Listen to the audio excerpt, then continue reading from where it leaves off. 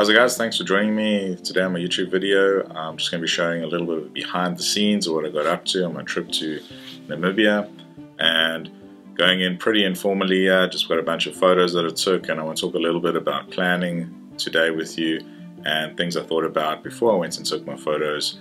And then in a future video I'll go on to a little bit more about how to actually edit the photos. So I just want to focus on planning, behind the scenes.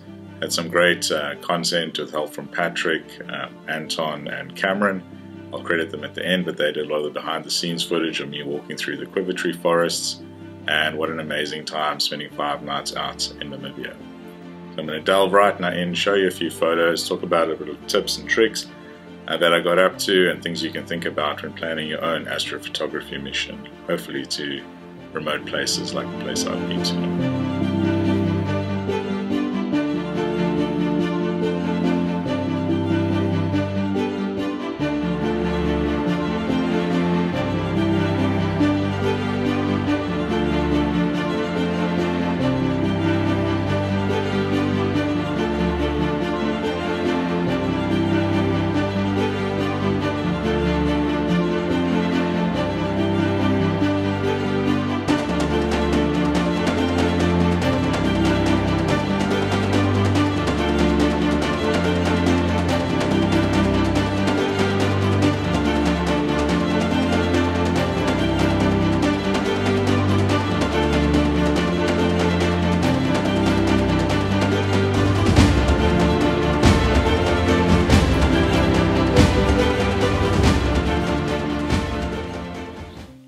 Okay, so I've just selected 3 or 4 photos here just to show you things that you need to think about before you go out.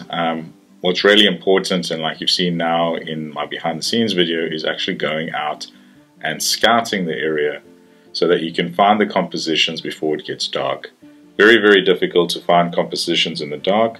Not impossible, but it is a lot harder to do it. So better to go out in the day, early afternoon, before it gets dark. Go and find those compositions. Use tools such as photo pools to visualize where the Milky Way will be positioned in the evening, and with this you can find some great compositions beforehand, mark them out, put a GPS locator, put some rocks in the road, whatever works for you, so that you can go and find those places again. Now if you look at this first place that I'm showing you over here, there's 2 quiver trees in the middle, and a few at the back, and I really like the way that these 2 quiver trees broke the horizon. I added in the element of a person standing holding a torchlight because I think this just really added to that exploring the night sky remote region, really added to the photo. And if we just quickly just boost up some settings here just to give you a good idea of what the scene actually looks like, just by tweaking very, very few settings, you can quickly see how impactful just having a human element in your image can be.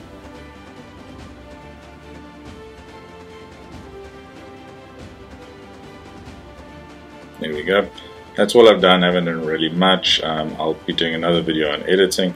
I'm just quickly ticking through a couple settings just to show you how impactful having a person in your image can be. And this is something that you can plan for. You can place the person, and you can see now having these quiver trees without a person was a great photo, but having that person standing there with the light just takes it to the next level. And obviously positioning the Milky Way in the right place behind the quiver trees is very helpful. So that's just one element of planning that you can do. You can also take this completely to the next level like I did in this image over here. And I've lit up 1, 2, 3, 4, 5, 6, 7, roughly 7 quiver trees. The hardest thing with this in planning is trying to find 7 quiver trees that break the horizon but also don't overlap. Planning them where they don't overlap is very difficult. It took me quite a long time to find these trees, but once I did, I knew what I wanted to do. For lighting, I used Phoenix lights. For some of the lights, I ran out of lights. I didn't have 7 lights to use, so I used cell phone A lot of cell phones with their lights on pointed down at the ground just to soften it. And although you look at this immediately and it looks blown out, I assure you all that detail is there. If we pull down the highlights, pull up some of the shadows, and now we can boost that exposure. A little bit of contrast in there. Maybe make it slightly cooler to get rid of all of that yellow in the foreground. Maybe a little bit of purple, maybe it's a bit too much. Something like that. And then just reduce the texture a bit for the sky and a little bit of clarity for the foreground. We can even boost those shadows a little bit more.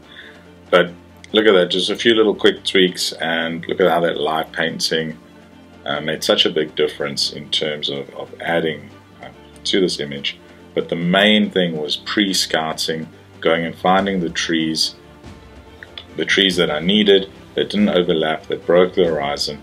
And that is the most important part of my astrophotography, is making sure you can find those compositions before. Otherwise you're just shooting a single tree in the dark, you've got overlapping, they're not breaking the horizon, and your photos just aren't going to be at that next level.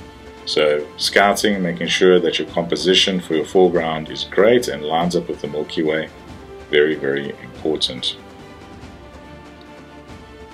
Another thing I just want to touch on quickly is if you want to see more detail in your foreground, it's good to shoot two photos, one for the sky, which I did over here, and this I shot at, show it on the screen, 20 seconds, f2.8, ISO 3200 with my 14mm, and we're just going to edit this just for the sky now quickly, just bring up exposure, bit of contrast, down those brighter highlights, some of the shadows, and then just soften the horizon, a little bit of clarity in there, and maybe make it a little bit cooler.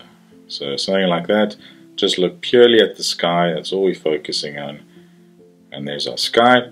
And then I shot a much longer exposure for the foreground, and this one did at 180 seconds ISO at 1250. This is just to bring down that noise and get a lot more detail in my foreground. So in this one we're just purely going to look at the foreground, and you can see if I bring it up, don't worry about the sky, we're going to blend it with the other photo, bring up all those shadows, and a little bit of contrast, and look at that, all that detail in our foreground. Perfect for blending with the other photo. We have all that detail in the quiver trees, all that detail in our ground. There's a little bit of noise, but that's fine, we can reduce that later.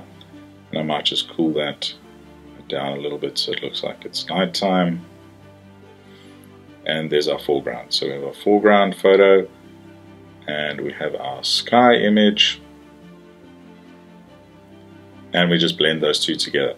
So that's a nice little trick to shoot two images like that if you want to have a lot of detail in your foreground, and then you just blend the sky in, and now you've got this lovely image with all this detail, and you didn't need to light paint. Light painting works very well if you want to highlight certain elements, such as these quiver trees in this photo over here that I showed you earlier. However, if you have a lot of foreground and you light paint and you want to pick out all the detail in these rocks, it can just look like you've just shone a torch onto the landscape and doesn't look great. So sometimes going for this method where you're doing a long exposure for the foreground is the way to go. And the last video I want to share, the photo I want to share with you, is this one over here. This, we traveled to a different area, and instead of shooting the quiver trees, we're now shooting the camel thorn trees. And the camel thorn trees are beautiful. They're the trees that you find in dead flay, but when they have leaves on, they make these beautiful shapes that can really complement an astrophotography image. And this one I waited till the Milky Way was sitting right over the tree. So if I lighten that up,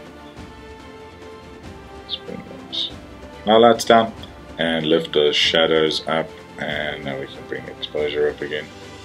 What I really loved about this photo, if you're starting to see now in the foreground, is there's a road running past this tree. So the road is leading you straight past the tree. And now we can just cool it down a little bit. There we get a little bit of magenta in there. There we go, beautiful. And just lift a little bit more of those blacks, a little bit more contrast. Get a little bit of clarity. And I really love this image. You got the Milky Way spanning the whole sky, and I love that. And then you got this road leading past these trees, and the tree in the distance pulling your eye through. So just think about different layers as well. Have this tree in the foreground with the road leading you through to that back tree, and then having this beautiful Milky Way spanning across the sky.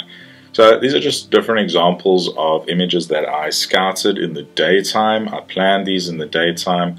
I went for a walk in the afternoon with photo pills, looked around, planned the compositions. These are just a few. I did many more compositions. But if you plan your compositions, write them down and say, okay, I want to shoot this photo here with light painting. I want to shoot this next composition with a long exposure foreground. Have your checklist of the photos you want to shoot, and what you find then is you get a lot more content out of an evening when shooting astrophotography. Instead of just shooting the same photo over and over again at slightly different angles, you actually are actively going to your next composition. And by doing this, you maximize the content that you create from a single evening, and you put a lot of thought process into it so that the quality of your compositions are much better. So I'm just going to leave you now the little time lapses that I took as well while shooting out in the quiver tree forests and in the camel thorn trees. And I hope you enjoyed this video. Thank you for everyone helping me with this, and I'm going to be producing a lot more videos of behind the scenes of what we're doing. So if there's anything you want to know about, any tips or tricks when shooting seascapes or astrophotography, just pop it in the comment section below. And please subscribe to my channel, it all helps. Thank you so much, guys. Cheers.